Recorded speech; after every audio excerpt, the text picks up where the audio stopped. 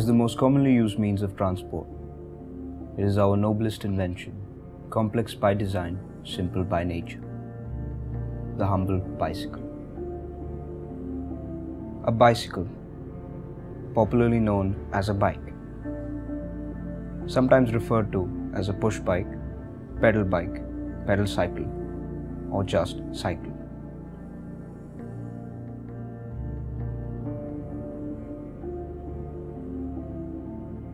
A bicycle is a human-powered, pedal-driven, single-track vehicle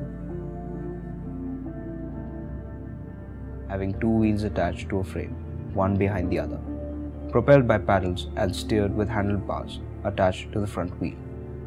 Once you get hooked to the activity as such, it is it is a demanding activity. It is a very difficult thing to cycle 100 k's in a day, 50 k's even. But it is so addictive that once you get hooked to it, it's really tough to get out. Whatever happens, early morning, 6 o'clock, 5:30, you wake up and you go out for your ride.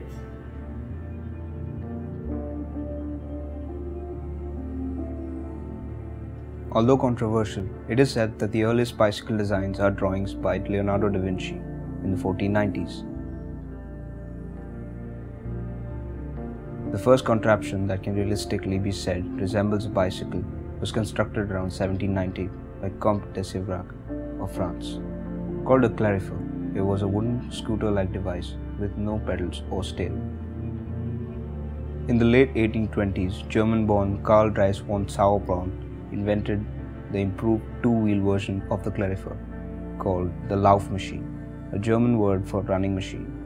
The steerable Lauf machine was made entirely of wood and had no pedals.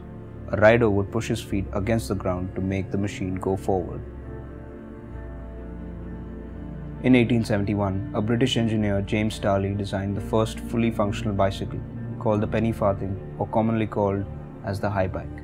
It was the first really efficient bike with pedals, steering, and brakes. By the mid-1890s, British inventor John Kemp designed the first safety bicycle, called the Rover's Safety Bike. It had a steerable front wheel, two equally sized wheels, and a chain driving the rear wheel. And so the first modern bicycle was born. It's only taken 200 years of innovation and invention. Today, the total number of bikes in the world is estimated around 1.5 billion, of which around 600 million are in China itself. By 2014, the number of bikes produced annually will exceed up to 150 million. Comparing it with the automobile production, bicycle production has doubled since 1965.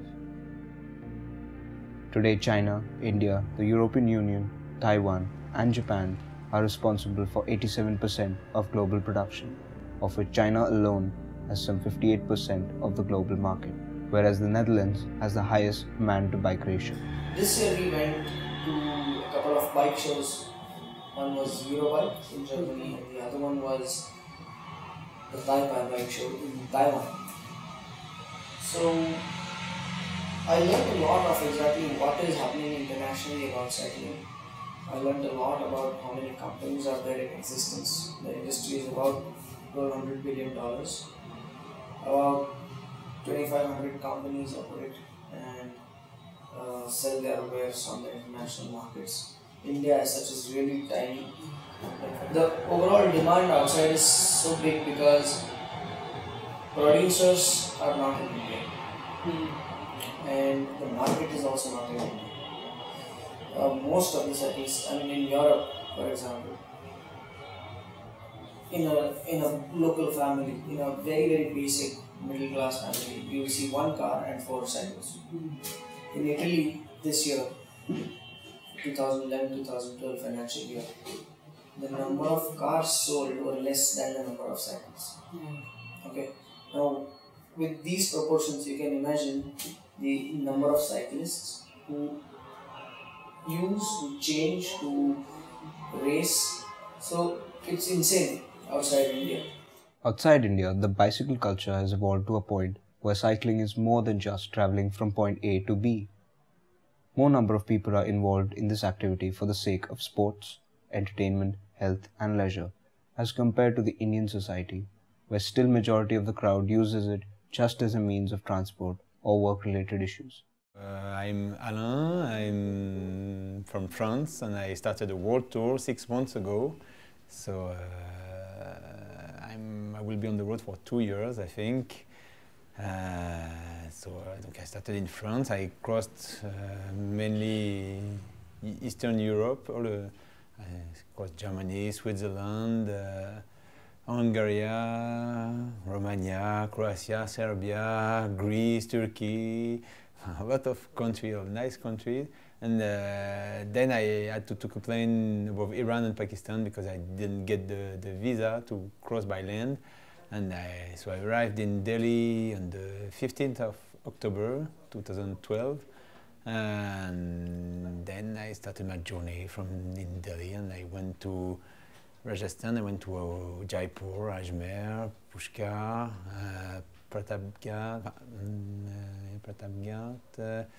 Ratlam, Indore. I've seen the Ajanta Ellora caves, and then I came to Pune, where I am now, and I will continue to Goa. Then I'll try to go to Pondicherry and Chennai, and then from Chennai to Thailand, Laos, Cambodia, Vietnam, China, Korea. I'll take a ship to Korea and then a ship to Japan. Then from Japan, I will definitely take a plane to America. Then my plan is to go from on the west coast, from north to South America. And then in South America, I'll do a big tour, I think, from Bolivia, Argentina, Brazil. Even though majority of the Indian public uses the bicycle as just a means of transport, there are people who have started to acknowledge the power of the mighty bicycle. With more and more people pursuing cycling as a hearty passion and a serious profession, the future seems bright and green for the city. My name is Sami Makki. I am the founder of Ride 2026, which is a bicycle organization in Pune, India. And this was basically set up to promote the sport of mountain biking and BMX in India way back in the late 90s. So a group of friends came together and found out that this is a very extreme and different sport that does not exist in our country, which is otherwise a cricket crazy nation. And we wanted to go off the regular track and onto the beaten track, get onto the trails and see what mountain biking is. So back in 1996, we started mountain biking. We didn't even know what it was called back then. We just thought we were doing something new and adventurous till we realized that it's actually a sport, an international sport. From then onwards, we took it as a mission to promote and propagate this sport in India. And Pune being our hometown, we started from here. Pune शहर हे सायकलिंगसाठी किती friendly आहे, cycle friendly आहे? Cycle friendly म्हणजे आता मोठ्या चौकात तुम्ही चौक जर सायकलवर क्रॉस करायचा असाल तर त्याच्यासाठी तेवढ्या कमी वेळामध्ये येणारी एखादी मोठी मोटरसायकल तुम्हाला तेवढी जजमेंटच राहत नाही. त्यामुळे सायकल पुण्याच्या गर्दीत चालवायला अवघड आहे चौकांमध्ये. तरी सायकल प्रतिष्ठानवाले वगैरे खूप दर काहीतरी फर्स्ट संडेला वगैरे त्यांची रॅली काढतात, ते खूप प्रयत्न करतात. Pune has got the local civic government of Pune.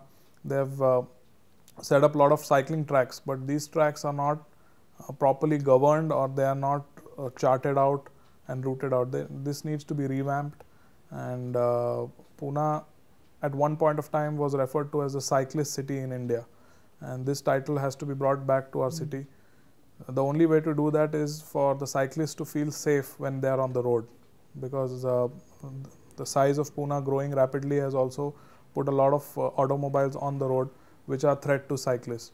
So these lanes have to be, I feel these lanes have to be governed and charted out and mapped out nicely again, and a lot of cyclists can make use of this project. The point is that the cities have to put lanes and to help people to take the bicycle, because if you take the bicycle and you're in the traffic and with crazy people driving, you then after at the end of the day say, okay, I quit I quit cycling. So if the cities help cycling, help people to cycle and take their bicycle, everything goes right, and it's better for the people, for the city, for everybody. It's really nice. So a bicycle is nothing but circles turning circles. It's the human motor that makes it elegant.